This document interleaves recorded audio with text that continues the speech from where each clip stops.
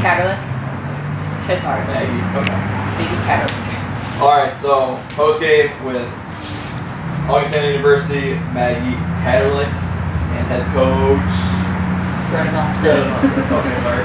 Final score 3-2. Augustana wins in the 7th game of the Central 2 Regional and advances to Super Regional in Central Oklahoma. Coach, I'll start with you. Obviously, you and Winona State all year outside of the one game in the tournament have been really dogfights. Just talk about having to come back and play that last game after losing on a walk-off. You know, it's just tough. And we knew going into the day that it could be down to 1, it could be down to 2. But we knew that these games were going to be really close no matter what. And it is just literally an absolute dogfight when we face each other because there's just two really, really good teams. And they have a phenomenal pitching staff. They've got really good hitters. And I honestly believe that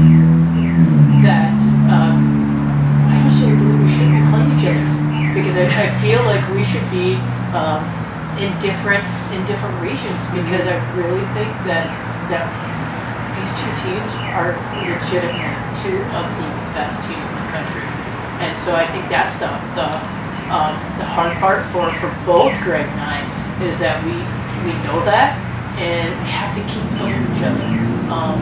But they're a phenomenal squad and have had a phenomenal year, and you know, it happened to go our way today, and it easily could have gone either way. Maggie, kind of same question to you. You know, you guys with Winona State all year, kind of toe-to-toe, having to come here to Winona. Obviously, yesterday's win was huge to have to set up today, beating Winona twice. As a hitter, you and Laney all year, two of the best in the conference, two of the best in the Central region. Talk about having to face Winona's 1 and 1A here today.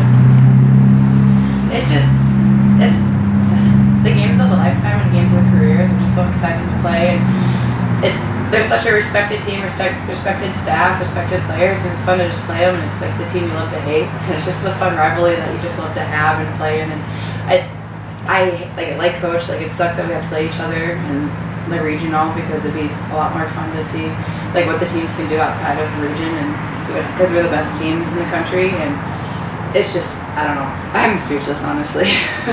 And I think you really, when you said 1 and 1A, I think that's so accurate because I really believe, I think we have a really deep pitching staff. Yeah. But I have not, and we have literally played down south. We played a lot of the ranked teams down in Texas this year.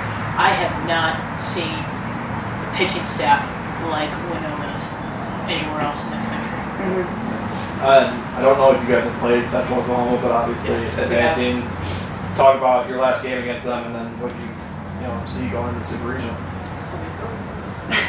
We played them in Missouri. It was definitely a game that we saw on our schedule very early in the season, and we were really excited to play it because they're another team that we love to hate. And they're also very respected, and really excited to play them again because we've been kind of watching how they've been doing and hoping that we get another rematch to take them again. Yeah, they have a transfer student who's one of their top pitchers, and then they also have a freshman, and we've seen both, and they have a good staff too. They can hit. Mm-hmm. There's no question that they can hit. You guys can too. Yeah. But we do know them, and we've played them every year for many years. So it will be a team that we know going into it.